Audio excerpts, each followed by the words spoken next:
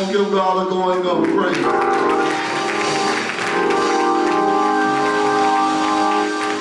Amen. You have your Bible. Go with me to Matthew, the 7th chapter.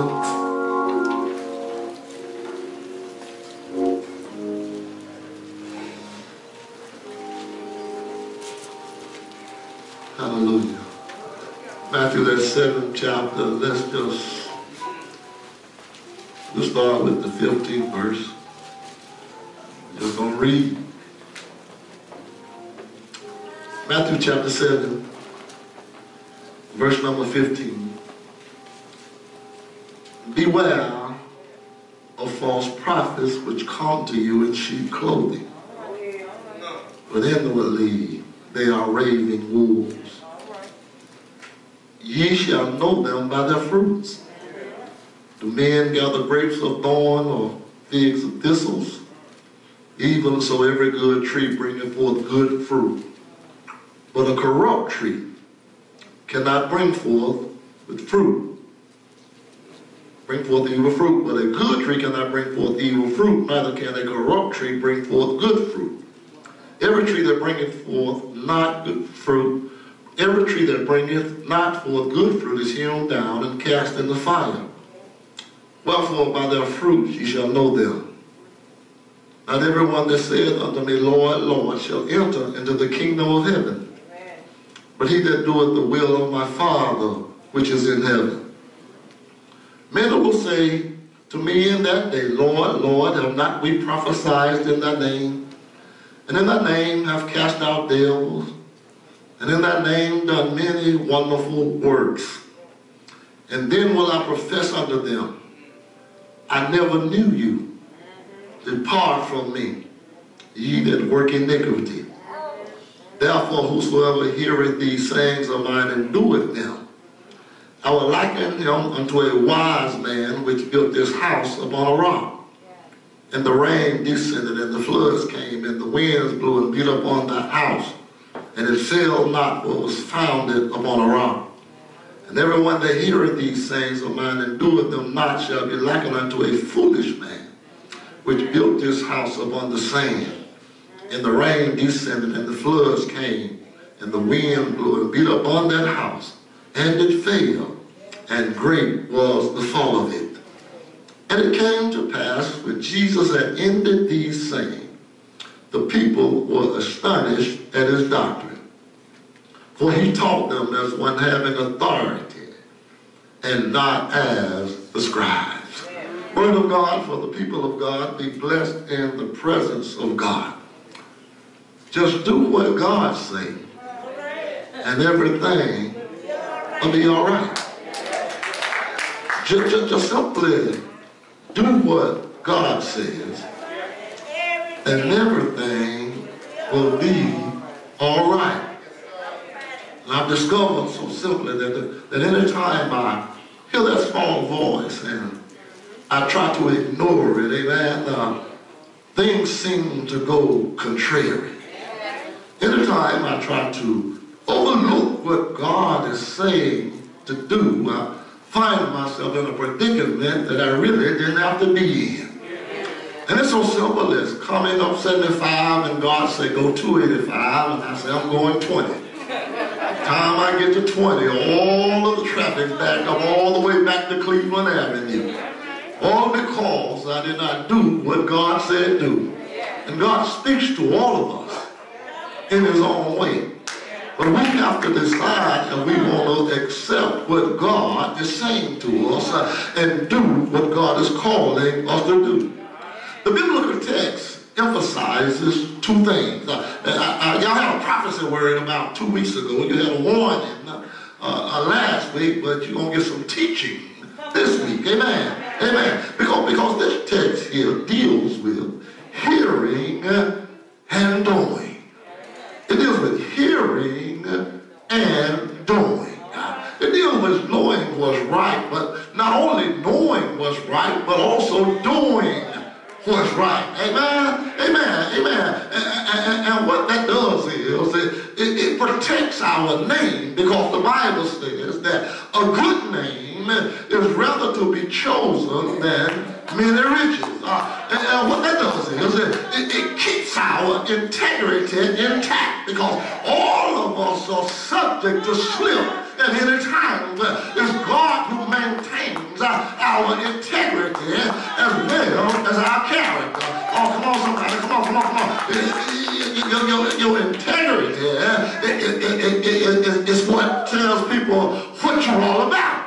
And your character, it defines who you really are. I wish I had some real folks, amen, because every now and then Satan will cause us to get out of character and act like somebody that we're not, because we are children of the Most High God. And wherever we go, whatever we do, we ought to act like God, we ought to walk like God, we ought to talk like God, we ought to be the example for God here on this earth, that somebody can see our good works and glorify our Father which art in heaven. Well, what's the problem? What's the problem? He said, beware of false prophets, which comes to you in sheep clothing, but inwardly they are raving wolves. They got another agenda. They got another motive. They're driven by something else. Maybe pride, amen.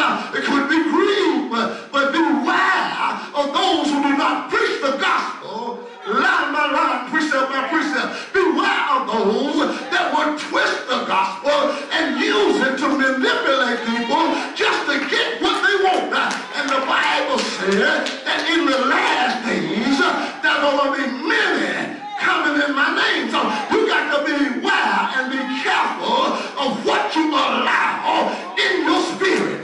You got to be careful and aware who you allow to speak in your life as well as speak over you, because everybody don't mean you no good. And I'm not talking about those in the world. I'm talking about those in the church. How y'all doing? Well, he tells us how to deal with them. You shall, a child of God, you shall know them by the fruit that they bear. And you have to ask yourself, what fruit am I bringing forth? Am I demonstrating love? Am I demonstrating peace? Or am I the one that's always the problem? Am I gentle? Am I kind? Am I long-suffering with others like God was long-suffering with me? What fruit are you bringing to the table for the glory of God? You can't gather grapes of thorn or figs of thistles.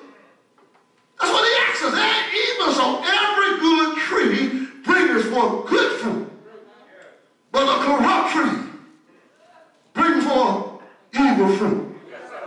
A good tree, a good one, it just can't bring forth evil fruit.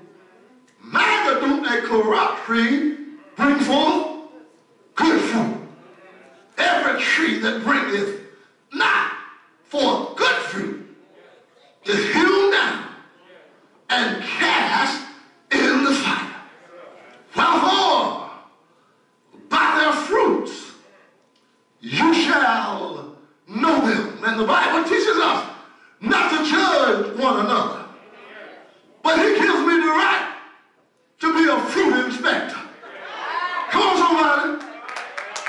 I'm a licensed fruit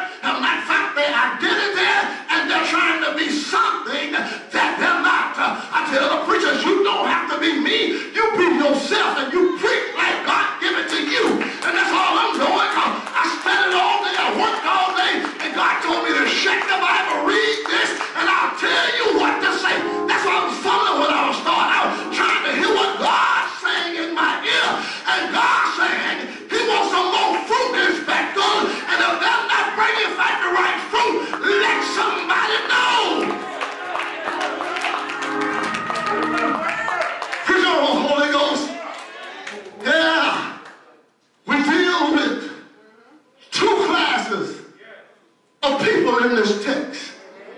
Hallelujah. We deal with a wise man. And then we deal with a foolish man. Hallelujah. Now everyone said unto me, Lord, Lord, shall enter the kingdom of heaven. But he that do the will of my Father, which is in heaven. How do I determine what God will is for my life? How do I know what God wants when I told him he knows what's best for me? The way you know what God will is you'll feel God's presence. You'll hear a small voice. You'll get confirmation and you'll know you're on the right track. But the problem is we don't ask God, let your will be done instead of my will. The problem is we ask God to join in on our will, give us the house, the car, and everything else that we're not ready for. And I know you're not ready. God bless you with a job and you won't even try. You can't be ready for what God got for you, man.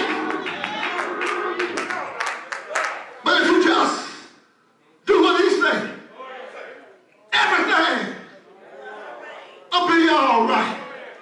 Because there are many gonna come in that day. Lord, we prophesy in thy name. In thy name have cast out devils. In thy name done many marvelous works. And I have to watch over every one of y'all. We had a Facebook preacher one time. How y'all doing? He resting in heaven now. But he started calling the members of Sweet Home. And some of them got a little annoyed, others fell for it. But I said, God gonna take care of that. He said, in this house where I pastor, and never even spoke to me, but hugged the people right around me and knew who I was. So that tells me he had a whole different agenda. And I watch folks. Let me tell you, you can't eat out everybody plate. You pick and choose. If this church is not for you, New Hope right down the street. You got to find where you're comfortable at, where you're getting the word at, and where God is moving in your life. I've often said, if folks stop getting blessed anywhere I'm at, I'm gone.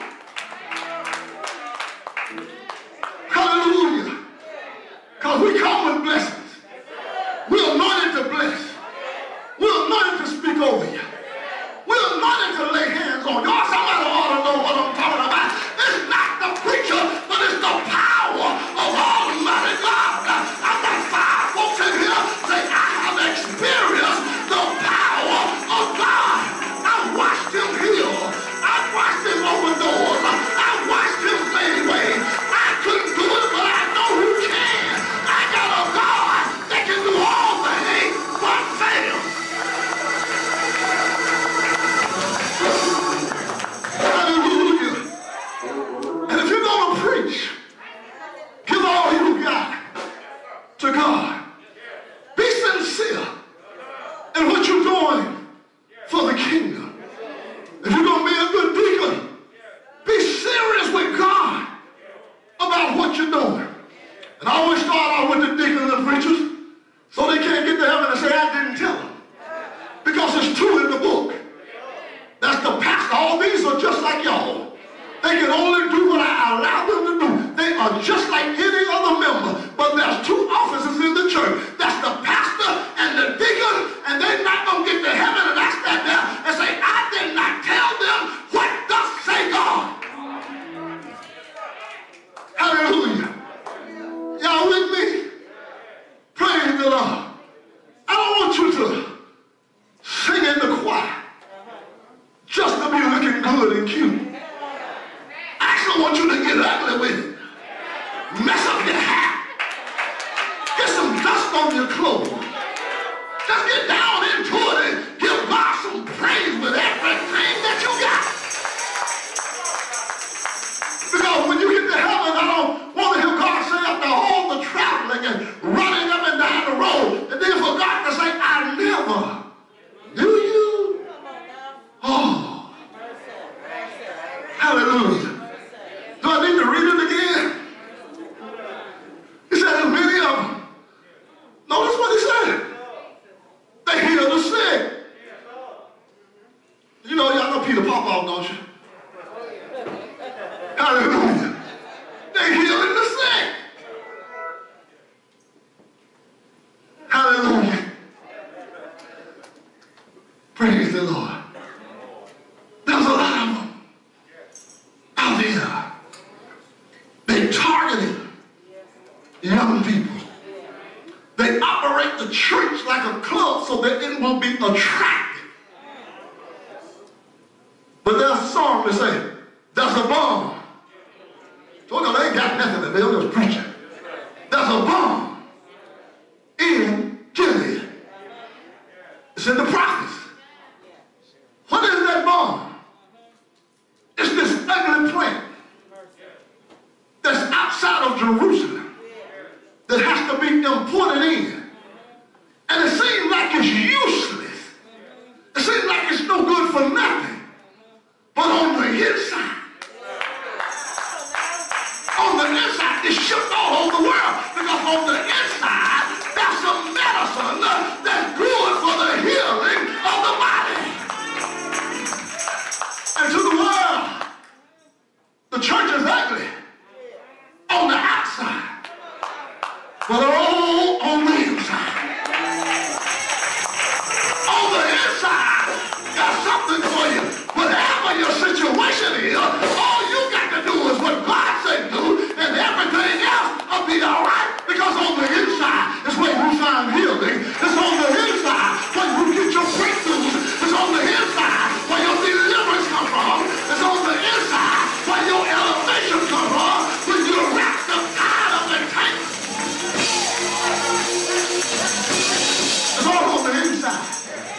Hallelujah. And when we come back from the church, we've already been identified as healed. Because I've been marked. I deal with hell all week, every week. But you know how the devil can't stop me? I've been marked.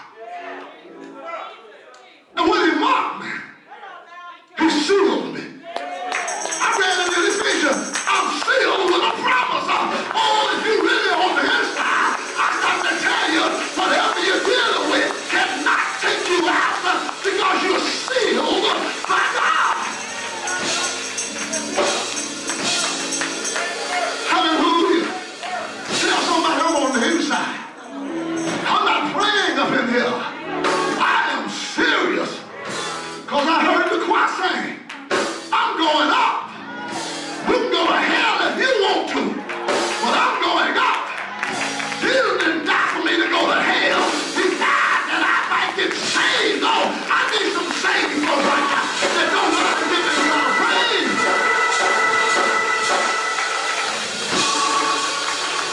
Tell your neighbor, I'm not going neither. I'm not going neither. Tell somebody. Act like you know who you are.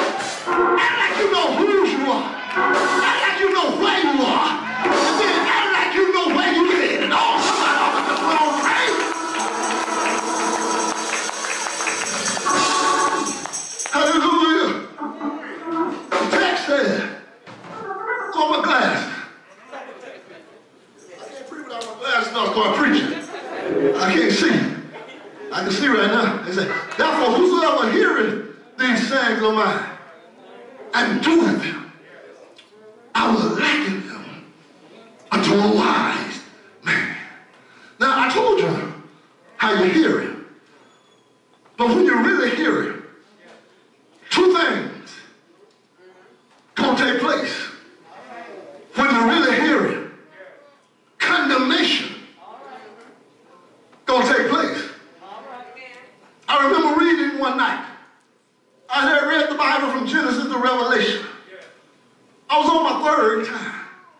And I got to a passage in Matthew. And it talked about what Christ went through. And I was reading it and reading it. And he said simply, I did that for you.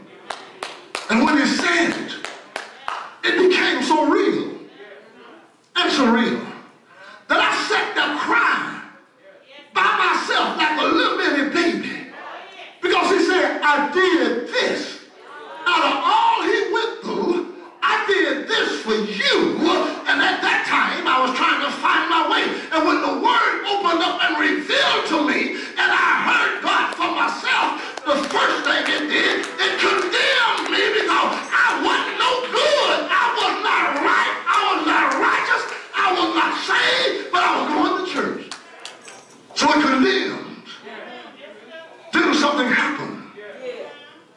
condemnation set in. I started wrestling with God. I got on the usher board because I knew I couldn't leave the church. I heard him for myself. So I got on the usher board. I knew God had called me to preach, but I was trying to hide from it. And I started growing on the usher board. Just being around people and listening to people in the church. And as I started growing, the second thing took place. Hallelujah. I was converted.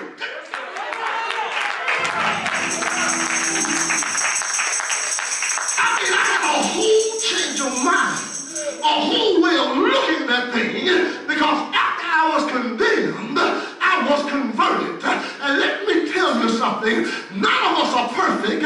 Some of us are a little ahead of others in the faith.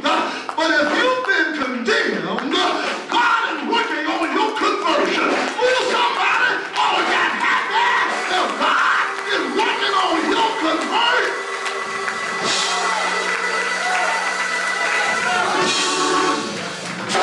Hallelujah. The rain. Listen to this. The rain descended. The floods came. The wind blew and beat upon that house. And it fell not, because it was founded upon a rock. That's the wise man. He didn't build his house off of rubbish. He didn't build his house off of garbage. But he built his house upon the solid rock. And the solid rock, that is the sure foundation. Because somebody said, on Christ, the solid rock I stand, all other ground is sinking sand. A wise man will build upon the foundation that's already laid. Because I heard the Bible say, no man can lay a foundation than the one that's already laid. And I'm so glad I got a God that'll go before me and make easy my way. I'm so glad I got a God that'll go before me and fight my battle. Somebody catching hell right now. But God told me to tell you, if you would do what he say, everything will be all right. Whatever you do, let Jesus lead you. Because somebody said, and I can testify, that he is a mighty good leader. He'll lead you all the way from earth to glory. Tell somebody, look where God has led me to. I'm getting ready to do what he say. I'm gonna do what he say. Everything will be all right. I'm getting ready to walk on my new job. I'm getting ready to come out of my situation. I need somebody that'll say today, like a wise man, from this point on, I'm building everything on the Lord. I'm building my family on the Lord. I'm building my bank account on the Lord. Everything I do, I'm building around, I'm selling around Jesus Christ, and everything will be all right. Let the Lord all right. And I heard him say, and everyone, they hear these things of mine and do with them, but they shall be like unto a foolish man which built his house upon the sand. Oh, good God, look at the fool, he didn't trust God. Look at the fool, he didn't acknowledge God. Look at the fool, he didn't even pray. Tell your neighbor, the fool has said in his heart that he know God. Tell somebody, all I do will show you God.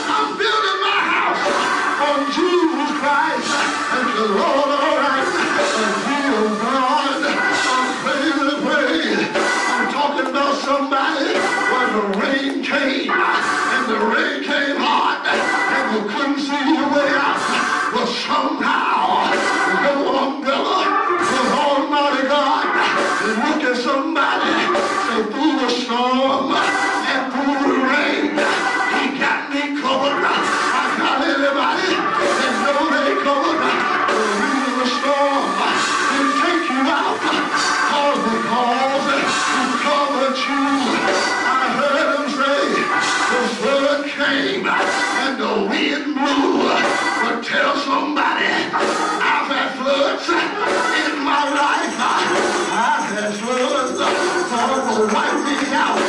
But somehow and some way you came by to see about me. Tell somebody, I've been in the flood, but he brought me out. You God, that brought me out, praise. And the Lord, the wind blew, yes indeed, and the wind blew so hard that it beat on the house. Sometime the wind of life will mess us up, but I'm so glad God controls the wind, and he can tell the wind that you move to go another direction. I'm tired of my child going through the storm. I'm tired of my child still trying to fight. So what I'm going to do, I'm going to speak to the wind. I got anybody that know God can speak to the wind. Let me call on Ezekiel. Come here, Ezekiel, prophesy unto me. I hear Ezekiel say, Lord, I don't know if these bones can live. And I heard God say, call on the full wind, the wind of the north, the wind of the south, the wind of the east, and the wind of the west. When it's a storm in your life, God will send another wind. And it's called the Duma. It's called the Spirit of the living God. I got anybody. So I've been in the storm, but I come out Holy Ghost filled and fire baptized. Let me see some Holy Ghost filled, fire baptized. You gotta praise. You gotta praise. You gotta praise. Hallelujah. Hallelujah. We're looking at the second man. The second man was a foolish man, but I got a wise message. And the Lord, all right, I've seen a wise man, and I've seen a foolish man, but I've got a wise message. Because I heard the Bible say it came to pass when Jesus ended, he sang, the people were astonished at his doctrine. Let me pause right there. When God speaks in your life, it's going to scare folks. When God speaks in your life, it's going to astonish folks. We may not believe it, but somebody already astonished that you made it this far. Somebody already astonished of how God bless you. But look at somebody. Say, you don't know my story, and you don't know where I'm headed. Cause you ain't seen that thing yet. But if you keep on doing what God said do, cause he taught them as one that had authority.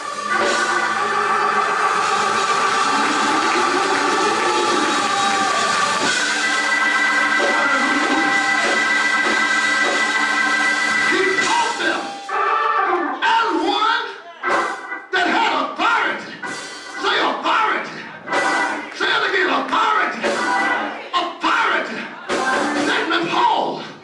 The reason he could teach them as one with authority is because he was authorized.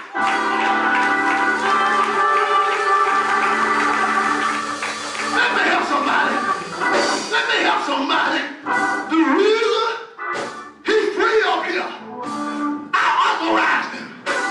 The reason I'm free up here, he authorized me. Now let me show you something. Let me show you something. Georgia Power, the electric power, is running right now. And we don't pay the bills. You can hit the switch all you want to, but the light's not coming on. But when Georgia Power authorized us to use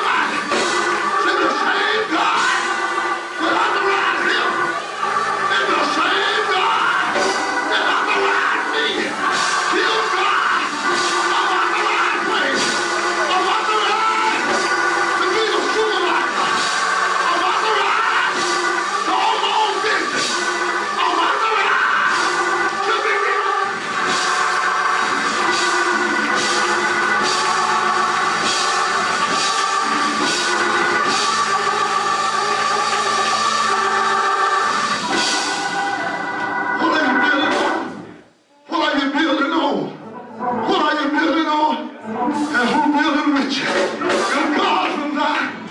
Who you got walking with you? Because some folks don't need to be in your circle. Some folks will tell you one thing and do another thing. Or some folks will lie to you in your face. Y'all don't hear me and talk about you behind your back. But I'm authorized to walk with Jesus. Because Jesus won't gossip. Jesus won't hurt you. Everything that he say is for your good. Jesus won't let you down. Look at somebody and say, never let me down. Good God from Zion. All I gotta do is what God said do. All I got to do is what he tells me to do. Because he's the one that will hug high, say wide, high, and high.